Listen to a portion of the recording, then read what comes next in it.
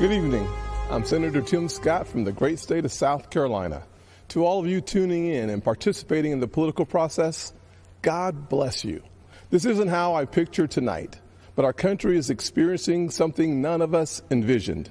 From a global pandemic to the deaths of George Floyd and Breonna Taylor, 2020 has tested our nation in ways we haven't seen for decades. But regardless of the challenges presented to us, every 4 years, Americans come together to vote, to share stories of what makes our nation strong and the lessons we have learned that can strengthen it for further generations. Because while this election is between Donald Trump and Joe Biden, it is not solely about Donald Trump and Joe Biden. It's about the promise of America. It's about you and me, our challenges and heartbreaks, hopes and dreams. It's about how we respond when tackling critical issues like police reform, when Democrats called our work a token effort and walked out of the room during negotiations because they wanted the issue more than they wanted a solution. Do we want a society that breeds success or a culture that cancels everything it even slightly disagrees with? I know where I stand because, you see, I am living my mother's American dream. My parents divorced when I was 7 years old, and we moved in with my grandparents into a 2-bedroom home with me, my mom, and my brother sharing a room and one bed. My mom worked 16 hours a day to keep food on the table and a roof over our heads. She knew that if we could find the opportunity, bigger things would come. I thought I had to use football to succeed in life, and my focus on academics faded away. My freshman year, I failed out. I failed 4 subjects: Spanish, English, world geography, and even civics. Trust me, though, after 7 years in the Senate, I know I'm not the only one in Congress who failed civics. But even while I was failing the 9th grade, my mother always said to me, "Timmy, if you would just shoot for the moon, even if you miss, you'll be among the stars." She never lost faith in me, even when I lost faith in myself. Because of her encouragement, I went to summer school and caught up. The next year, I met my mentor, John Moniz, a Chick-fil-A operator. John saw something in me that I could not see in myself and started teaching me valuable life lessons. Like having a job would be a good thing, but creating jobs would be even better. That having an income could change my lifestyle, but creating a profit could change my community.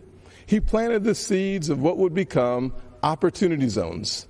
This initiative that the president and I worked together on is now bringing more than $75 billion of private sector investment into distressed communities. I took those lessons to heart and started putting the pieces of my life back together. I realized a quality education is the closest thing to magic in America. That's why I fight to this day for school choice, to make sure every child in every neighborhood has a quality education. I don't care if it's a public, private, charter, virtual, or a homeschool. When a parent has a choice, their kid has a better chance. And the president has fought alongside me on that. Later in life, I started my own small business. That's why I know it is critical for us to have a tax code that encourages growth. We actually saw revenues to the Treasury increase after we lowered taxes in 2017. Rest assured, the Democrats do not want you to know that. After starting my small business and spending some time in local government, I decided to run for Congress in 2010. The district is based in Charleston, South Carolina, where the Civil War started, against a son of our legendary Senator, Strom Thurmond. You may be asking yourself, how does a poor black kid from a single-parent household run and win in a race crowded with Republicans against a Thurmond? Because of the evolution of the Southern heart. In an overwhelmingly white district, the voters judged me not on the color of my skin, but on the content of my character. We live in a world that only wants you to believe And the bad news, racially, economically, and culturally polarizing news. The truth is, our nation's arc always bends back towards fairness. We are not fully where we want to be, but I thank God Almighty, we are not where we used to be. We are always striving to be better. When we stumble, and we will, we pick ourselves back up and try again. We don't give in to cancel culture or the radical and factually baseless belief that things are worse today than in the 1860s or the 1960s. We have work to do, but I believe in the goodness of America, the promise that all men and all women are created equal. And if you're watching tonight, I'm betting you do too. Over the past 4 years, we have made tremendous progress towards that promise. President Trump built the most inclusive economy ever. 7 million jobs created pre-COVID-19, and 2/3 of them went to women, African Americans, and Hispanics.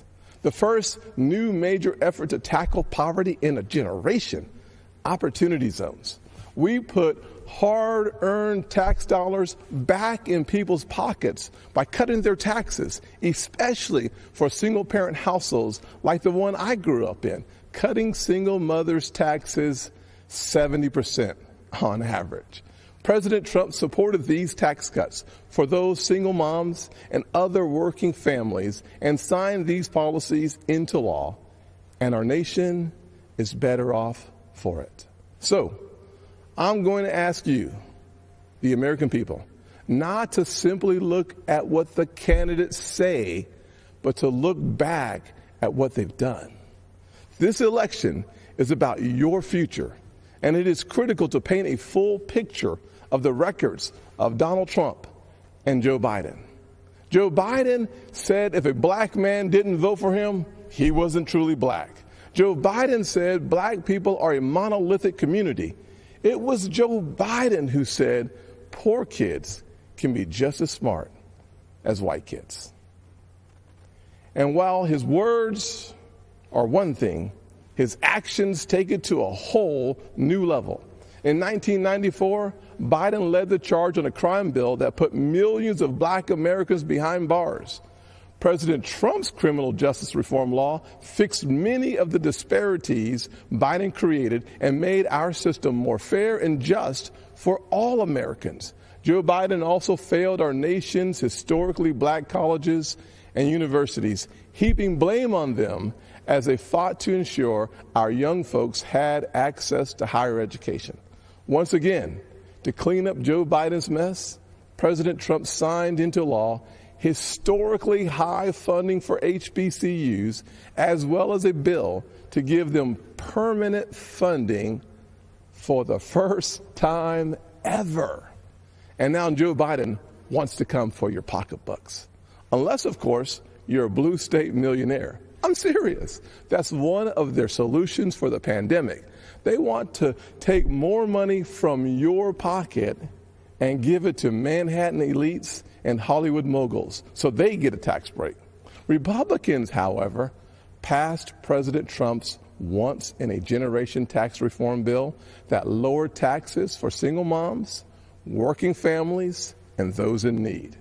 So when it comes to what Joe Biden says he'll do, look at his actions.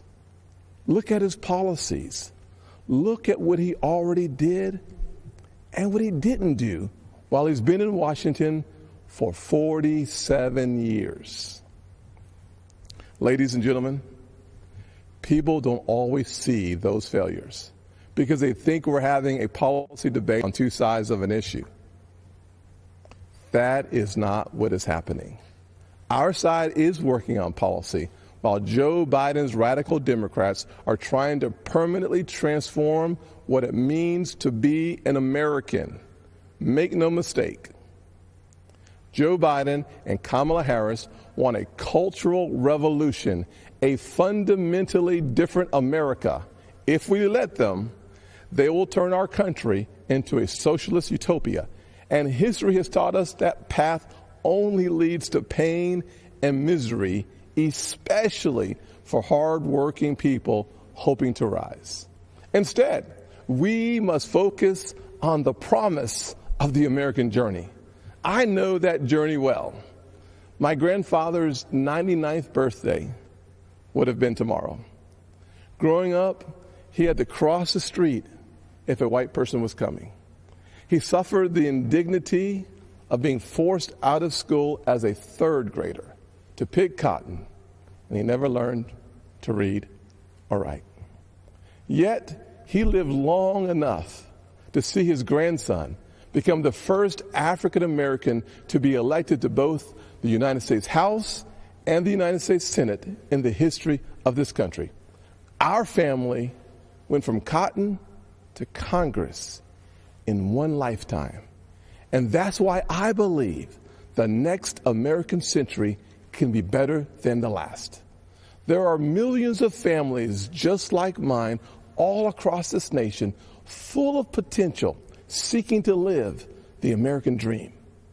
And I'm here tonight to tell you that supporting the Republican ticket gives you the best chance of making that dream a reality.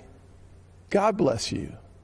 And Father, please continue blessing the United States of America. God bless.